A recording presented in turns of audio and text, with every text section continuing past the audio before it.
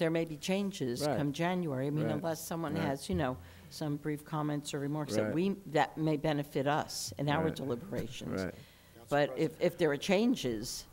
Right. So, yes, sir. I'm looking at Mr. Holberg and then I'm sorry. I'm looking at, administratively, it probably would make sense to deal with everything in completeness.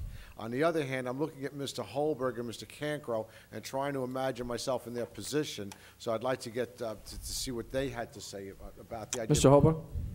Council President, just to reiterate what Mr. Lair said, you have advertised that there's going to be a public hearing on this amendment tonight. So, I mean, it certainly wouldn't harm to have the public present their views on this particular amendment. And I would just remind you that each amendment is standalone, so that if there's to be another amendment, there would be another hearing on the merits of that particular amendment. So, I mean, this amendment has been introduced.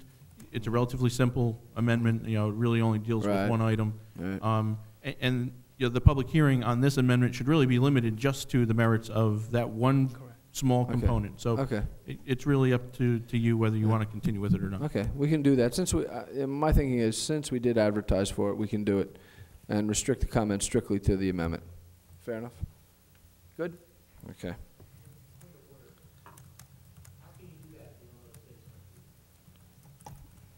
Well, doesn't matter. We can talk about it. There's nothing that precludes. Right. Okay. Well, you're right, Mr. Stevens, and to a degree.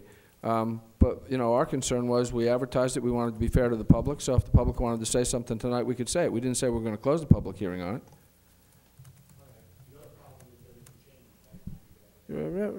Right. I just stated that 5 minutes ago.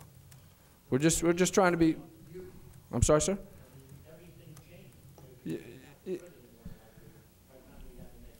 Right. Right.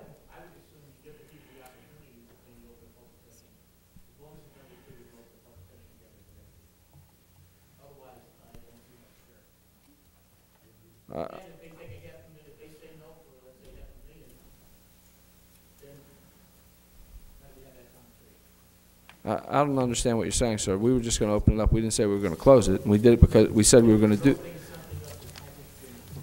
certified, but we can still talk about it. Okay. Thank you.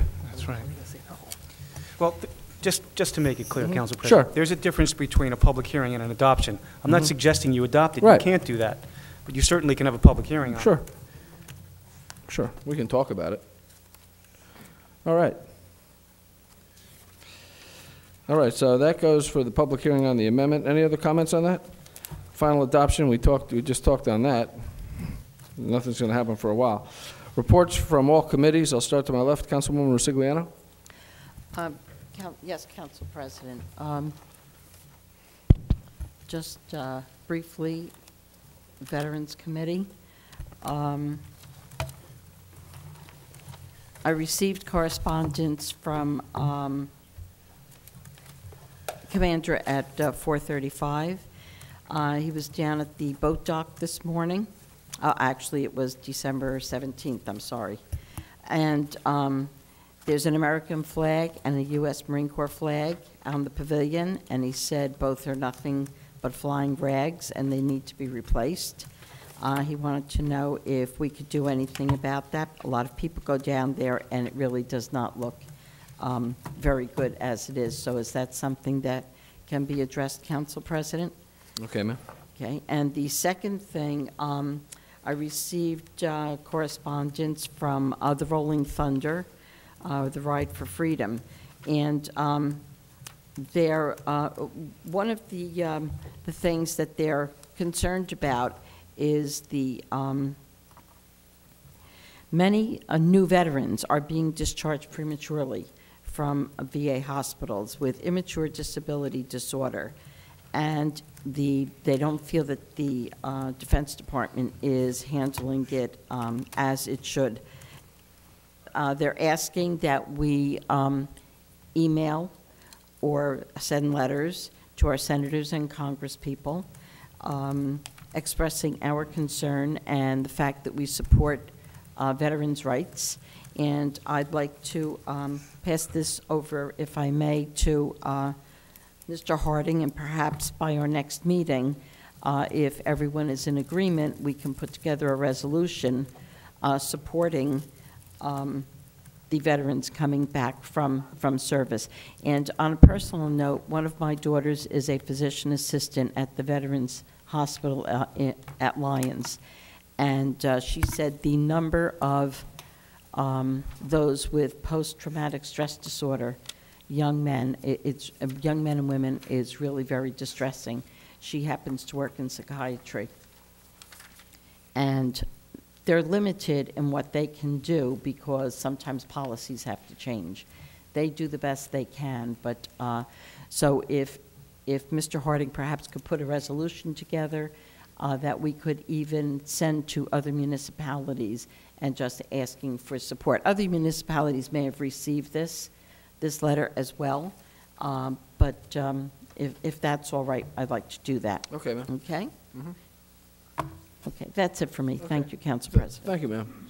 Councilwoman Pearlstein? Council President, thank you. I just wanted to mention that the Environmental Commission was reestablished, and they will meet the third Thursday of every month at 7 p.m. in the Edison meeting room on the second floor, and public notice was sent out. Thank you, Madam Clerk. And it will also be, the schedule will be on the both the website and on the television for any of those who are interested. Thank you. Okay. Council Vice President? Council President, I'm in the process of trying to get a meeting together for the property maintenance division. We have some concerns, and we're going to try to work some things out. Also, too, I'd like to let you know that the Finance Committee will be producing an amendment to the budget also. So something will be coming forward from the Finance Committee. And just let you know that. That's it. Thank you, sir. Thank you. Okay, Councilman Massaro?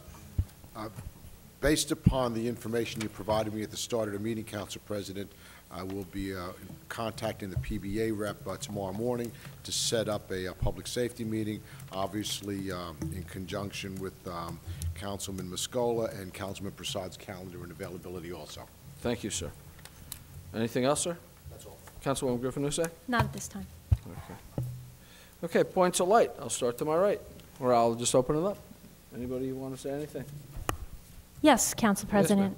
I'd like to, knowing that Mr. Hallberg will be leaving us soon, and although your time with us was short-lived, we've learned a lot from you. You were a pleasure to work with.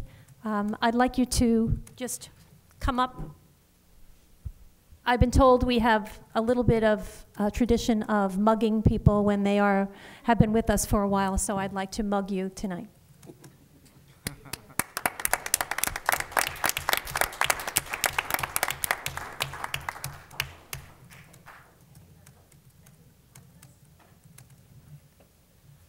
Thank you, sir.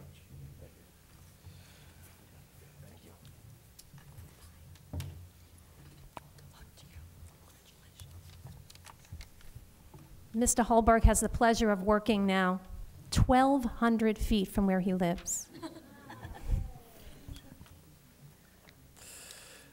Anything else, ma'am? That was terrific. No, just happy holidays, happy New Year to everyone. Okay. Council Vice President? Nothing from me, sir. Councilwoman Pearlstein? Yes, I'd just like to wish everyone a very happy and healthy holiday season and all the best in the new year.